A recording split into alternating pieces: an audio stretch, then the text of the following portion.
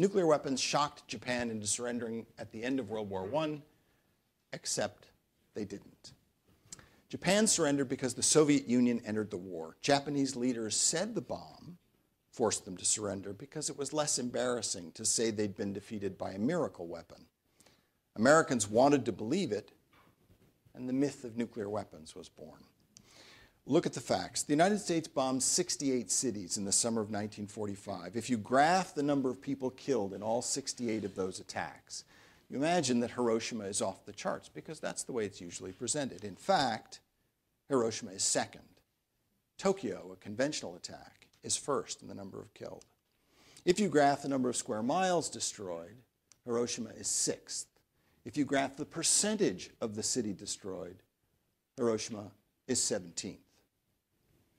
Clearly, in terms of the end result, not talking about the means, but in terms of the outcome of the attack, Hiroshima was not exceptional. It was not outside the parameters of attacks that had been going on all summer long. Hiroshima was not militarily decisive. The Soviet Union's declaration of war, on the other hand, fundamentally altered the strategic situation. Adding another great power to the war created insoluble military problems for Japan's leaders. It might be possible to fight against one great power attacking from one direction, but anyone could see that Japan couldn't defend against two great powers attacking from two different directions at once. The Soviet declaration of war was decisive. Hiroshima was not. After Hiroshima, soldiers were still dug in the beaches. They were still ready to fight. They wanted to fight. There was one fewer city behind them, but they had been losing cities all summer long at the rate of one every other day on average. Hiroshima was not a decisive military event. The Soviet entry into the war was. And they said this. Japan's leaders identified the Soviet Union as the strategically decisive factor. In a meeting of the Supreme Council in June to discuss the war and general policy, they said Soviet entry would determine the fate of the empire. And Kwabe Toroshiro said, the absolute maintenance of peace in our relations with the Soviet Union is one of the fundamental conditions for continuing the war. Japan's leaders said Hiroshima forced them to surrender because it made a terrific explanation for losing the war. But the facts show that Hiroshima did not force Japan to surrender. If nuclear weapons are a religion, Hiroshima is the first miracle. What do we make of a religion when its miracles turn out to be false? Nuclear weapons shocked Japan into surrendering in World War II, except they didn't. You mentioned that the Soviet intervention was the cause of the end of the war. Stalin could have intervened at any time after the Germans surrendered.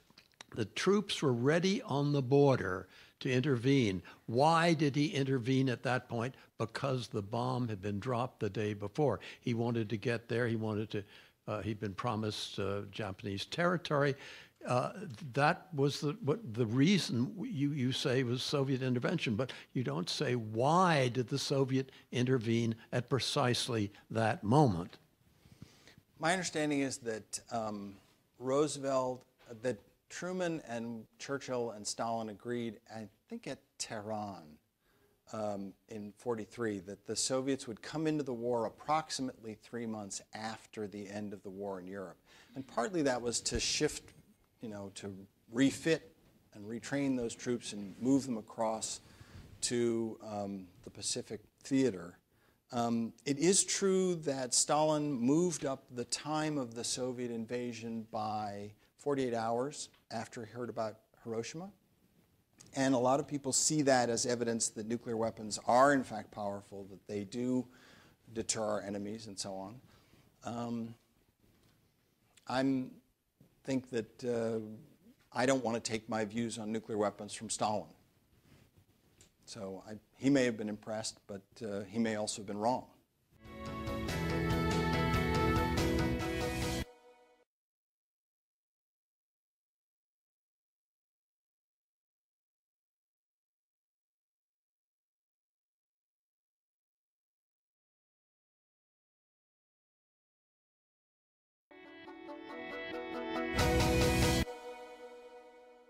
Nuclear weapons shocked Japan into surrendering at the end of World War I,